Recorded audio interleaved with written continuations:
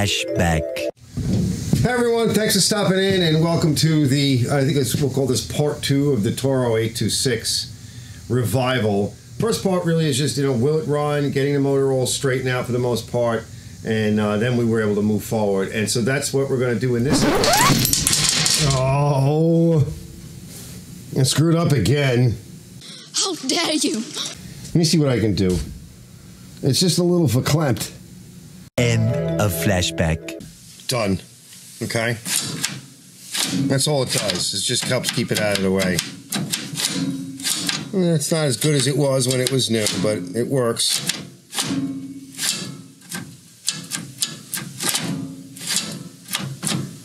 Alright, to get these off, just grab your vice grip there.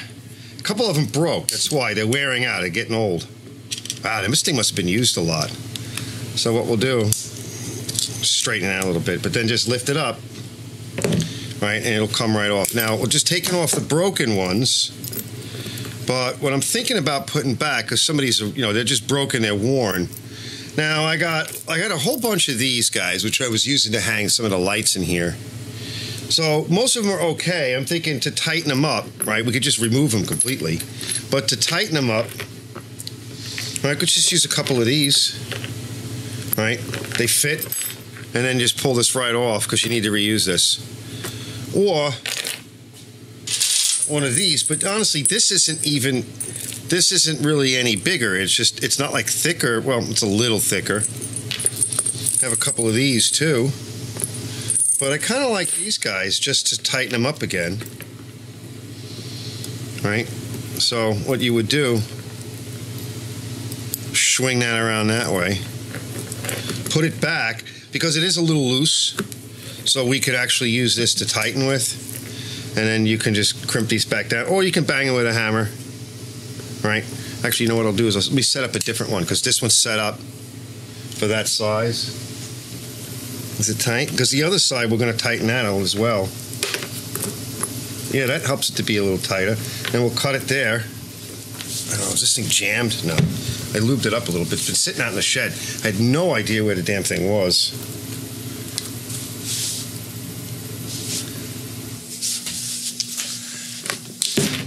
Okay. And like I said, when we go do the other side, right, we got one more to do. I'll check all the others. If they think they're going to break, I'll cut them off. But that pretty much puts it back to right. And if I ever get different chain, I probably have some more of this chain somewhere. But this is what was handy. Handy? Okay, to crack the case, basically we're going to pivot here. So we just loosen that up, remove the upper bolts. I place my jack underneath. If you have a scissor jack or whatever, it's the easiest way. We're still in the same position we were before with that underneath. And then just crank up a little bit till we can get access. Now, I'm ready to pull the belt off, but we got mud wasps in there, lots of them. So I'm going to try to get that off. A lot of it's going to fall down into the bottom. So unfortunately, we'll probably have to go back in there. Anyway, we got to go in there anyway because we have third gear issues. Let me scrape that and suck it with the vacuum at the same time. See? All right, tires are back on. This one is the one I went over and I added some chain. Everything else looks good over here. Let's see, we'll just back up. This one, I put this one, the other one had almost 20 pounds of air in it. This one was flat. Put some flat on it. I shortened the chain. Didn't need any replacement. I shortened it on both, on the one side, on the inside. Got the stop leak in it, got up to 20 pounds. We got the belt on. I put a 39-inch belt. This is by 1/2 inch, as opposed to 40 1/4. Took a little bit to get on. We're all done there. Mud dauber nest is gone. I want to check just real quick just to see. Yeah, that might need, this handle might need a little bit of adjustment, but it seems like it's going. All right, we still got to test it. Came over here, we got the feed off. I started to do my little bit of wire wheeling. All right, the feet are in excellent shape. I mean, look at what they're made out of, right? So this moves, see? So that scraper moves. So I want to push it down and get in there, get all around the inside. We're going to put a little bit of rusty metal primer. So we'll clean this off, degrease it, acid etch it a little bit, then let that sit and go eat lunch or something and come back. These also need to be deburred, but we're going to deburr this. Just going to grab my grinder and go make a pass over that, make it nice, make it flat. And then later on we'll put some rusty metal primer. We'll come back and later and we'll deburr these later on.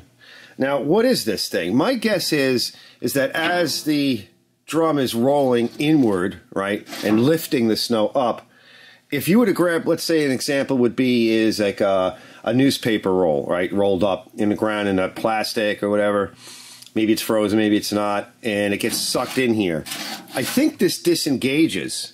Now, I can't tell you for sure because I can't physically move these things properly.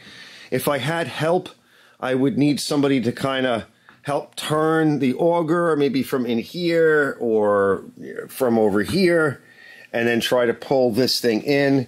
Or maybe what I might do is later I might try to clamp this back with a C-clamp and then see if I can turn turn it. It's a little bent, so we're going to deburr it, bend it down after I get a little bit of derusting things going on here.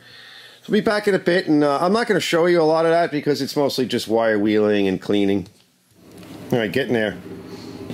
So yes, when you pull this back, I pulled it back, I clamped it, and what happens is this does not turn. All right, so what it is, I pulled the plug out of the engine, I put the auger belt engaged, and I can pull this thing over. The only thing is because it's a ball design starter, that when you lean all the way back, the balls fall out of the way and there's no way to engage them. So I figured, all right, well, we'll lean this thing to the front this way where it's a little easier to see and make a mess. I started getting in there pretty good, right? We're almost done. And then, of course, while I'm here, because I have to keep turning this to get to where I need to get here for the grinder. So I figured, all right, well, we'll dress the edge while we're here. Make a mess now. Make the mess now. We'll get what we can get to. I'm not going to be able to get everything. Can't get everything in there, but we'll get what we can get to. All right, cleaned up. A little bit of Super Clean. Thanks, Super Clean, for helping us out on this one. And I've been letting it sit for a little bit. I'm going to get in there and wipe everything down with a rag. It's been a little bit, 5 or 10 minutes. I wire wheeled everything I could get to. All these edges, all that tearing and burrs are off. So I see somebody actually put some welds in a few spots. If I get around to that again, I'll show you. Wipe it down, blow it off real quick, and then we'll put some acid on and we'll take another break because I'm tired.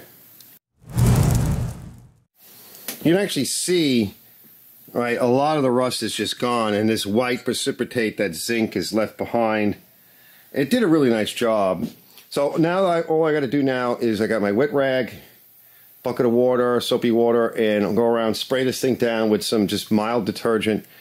I usually just use I have a spray bottle with some water and like Dawn in it, used for setting beads and checking leaks and doing stuff like this. So just hose it down real quick, wipe everything good, blow it off, let it dry. I cleaned up in here, wiped everything down. I mean, this thing was dirty. This really was a job for my pressure washer, hose, and or my steam jenny. I got to get that thing working. This, I think I said in another segment, this is the job for the steam jenny. It's one of those kinds of jobs. All right, even though it's getting late, right, you can actually see some of that, again, that white precipitate. It's all washed off, wiped off. It's as clean as it's going to get. And in many cases, that surface rust and other rust, after hitting with a wire wheel and then putting the acid on and a little Scotch-Brite, and you leave it sit, most of it wiped off. So we're going to put a little black on this. Just there's some black there. I'm not going to really do anything in there. Probably spray a little bit of primer or something. Okay, but we get to we're going to have to get in there another time.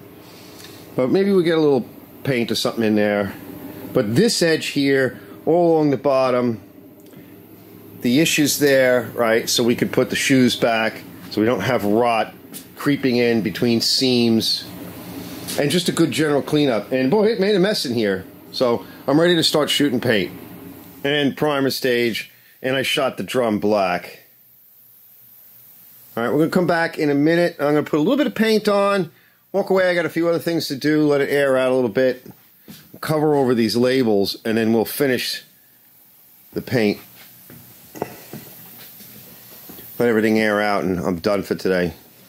We'll get another look tomorrow. It's dark in here now. A couple of spots I got to hit tomorrow. The next day. All right, I tried dealing with that lever again, but I'm not going to get anywhere with that. We're just making it worse. Okay. I'm going to completely destroy that if I'm not careful. So the biggest problem is over in here. It's not going down enough because this handle's been bent. So we're going to have to deal with aligning these handles, getting everything sorted. I may have to heat that one more time and push it this way. I think that'll help as well. I have just about enough gas to do that. All right, so I got it cleaned up a little bit. So you can see this handle is bending it downward. And in second gear, it clears the bottom of this notch. But when we get to third, it's hitting. So we're going to take that bend out, put it the right way, and see what happens. All right, I'm not going to touch this anymore because I don't have enough oxygen. When I have more oxygen, we'll come back in. So what I want to show you is, hold on, let me just get that water off of that plate. All right, so she's spinning. So we're kind of in like a neutral state, and what's happening is somebody cut this off, right, so that this would come up all the way, right, so that it would go into reverse. Now, my guess is one way around that is we can bend that rod a little bit more, and we should. So now it's gripping, all right, it's gripping good, all right, so that's reverse, all right, and come down to here. Let me change my grip on my camera. That's neutral. See? And then we'll get over to first rather. See all that room? And then that is second. See all that room? See, it's gripping. And then see all the room? And it's gripping, okay? Now, what we could do, since the bend, so I adjusted the bend here a little bit. I can't do any more without oxygen. I need it hotter. But I think we're pretty good. What we can do is come up to here and put a mark, and I might be able to give it just a sneak of a bend over here, or a little bit over in this area. So I want to get a couple of marks, and I want to look to see what we have. So this is the new bend. All right, little chick here. Tried to bring this up, but I really need more heat. And then I just cleaned it up and put a little bit of some high heat, which is like aluminized paint. It dries real fast. Let's put it in, and I have a few more things to do. All right, buttoned up. Got a little paint on the spring too. Everything's lubricated. Okay. So that's your neutral. First gear, second gear, third gear. Fits nice. See, plenty of room. Then I put some new hardware, washers. Also a couple of big fender style washers up here because it's bending. Take the switch out. We're going to wire up a switch. And that's what it looks like down here. We're upside down. So that's not too bad. And then to come over to neutral, and then up, and you kind of have to hold it, right, because it's a dead man for reverse. All right, let's get the switch out. All right, key was kind of stuck in there. We'll lube it up, chain lube, and I'm just going to run this over the wire wheel, just careful like, and we'll clean up the contacts, and then I'm going to test it. All right, switch is working, and I twist it back and forth, you know, 100 times. Clean it out with brake cleaner and whatever, but I'm going to leave it in this Alumabrite for a little while, just, you know, 5 minutes or so, and then go back and forth with the key, and then we'll clean it out and we'll lube it, and it should be fine. All right. Now that switch is backwards. Maybe somebody replaced it and put the wrong one, but this way, okay, it's actually run mode because you're grounding, right? You ground the coil to chassis ground, engine ground, shorts it out.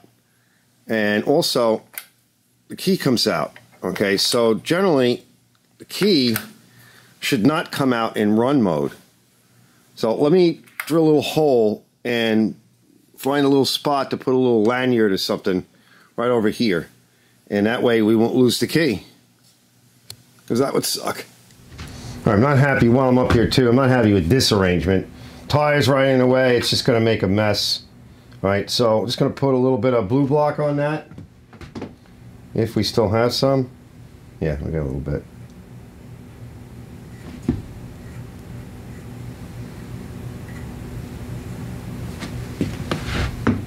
Spin this guy on. Probably have another one. Let me see what I have. Okay, there was no joy on a standard L, but this worked out good and it just clears. The only thing is that's going to rust, but we'll put a little paint on that. And this way you should, we'll see, and maybe we can put an extension, but it might clear the tire where you could just take like a flat tray, and we're going to find out soon, and just slide the corner of the tray in, right? This way you don't have to take anything off. That should do it. I'm not going to get it super tight because we're going to take it back off. That should do it.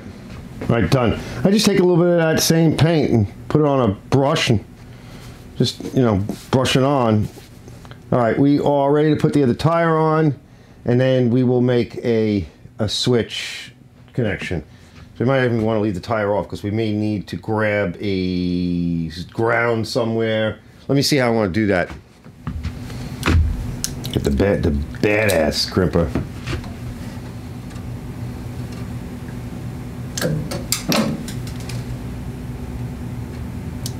Yeah, but these aren't the mil spec connectors. But they'll work. Alright, just gotta put a couple of tie wraps on.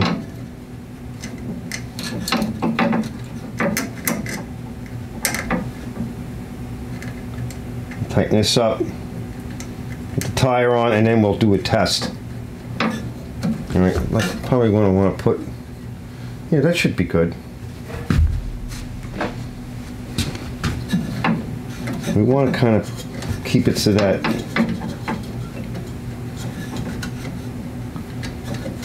you can adjust that cable.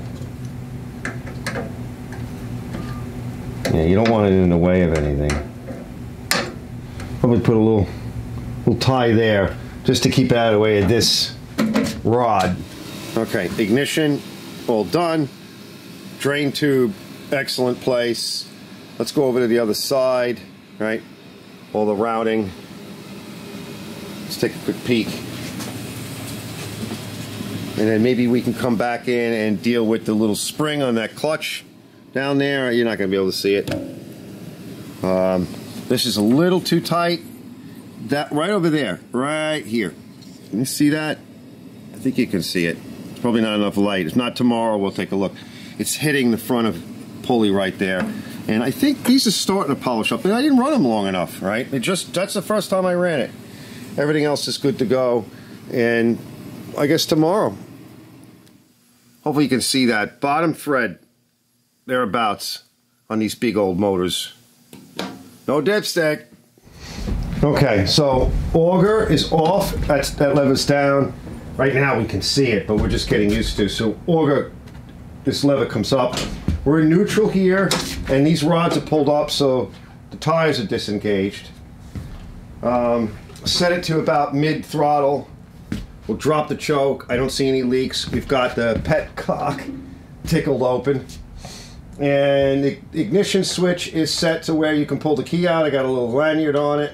All right, I lubricated the switch as well. You can always put a little more lube in. Okay, a little too much on the choke.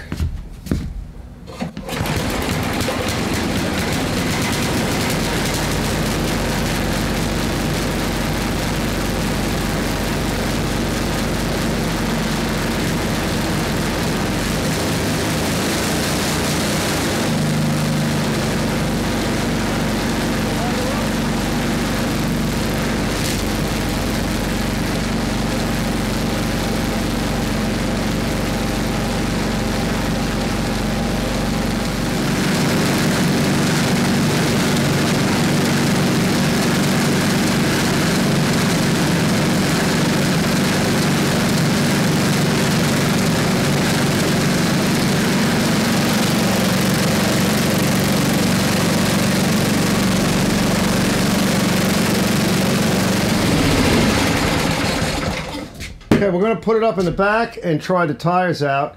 Something's smoking down there. Is something getting hot? I see what it might be. This is rubbing on this thing here.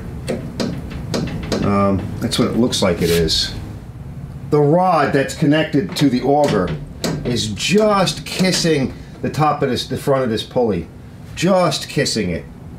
So we're going to want to look to see what's going on with that. Going to have some bugs. It's running really good. The auger is going. Now, the only other thing too is that the belt isn't slipping enough, and that just could be because the belt is very tight. It may not be exactly the right size belt, and the pulleys were a little rusty, so they're really gripping good. I'm not going to worry about that. There's nothing we can do, I think, to really adjust that. I don't think there's any play in this hole here, which is probably a good thing. All right, let's put the back up and test for the transaxle. Okay, she's up on a chock. This isn't fully engaging all the time because there's some additional slop. That spring is not pulling it back hard enough, that broken spring. So we're going to need to find another spring and fix that up. So that's two things here on this side. And other than that, it seems like it's okay. Let's turn it back on, give it a pull. It's still warm, so.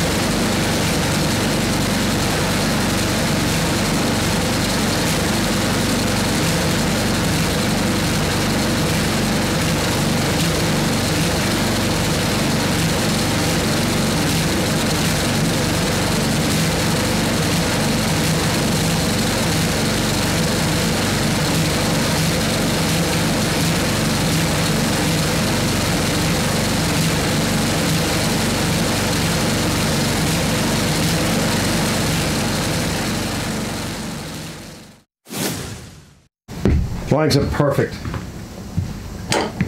Lines up perfect. Oh, look at that. Oh, look, we can turn it to get to that section. Why is this thing going up again? Hold on. Look, see? Yeah, let's take a little bit, spray it into a cup. And you can get to, I'll do, actually while I'm letting it drain. It's late, so I'm getting tired. That's perfect, isn't it? Now let's tighten that up a little. Okay, we'll just grab it. It needs, we'll tighten it when we put the cap on.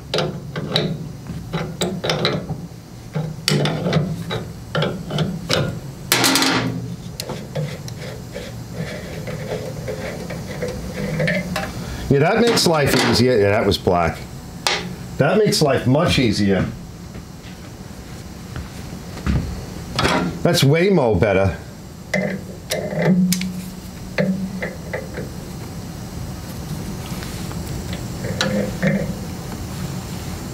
Well, that blue block is still able to be moved.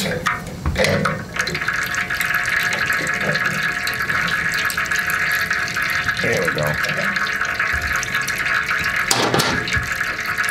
All right, I'm gonna let that drain and go touch up a few things, play around a little bit.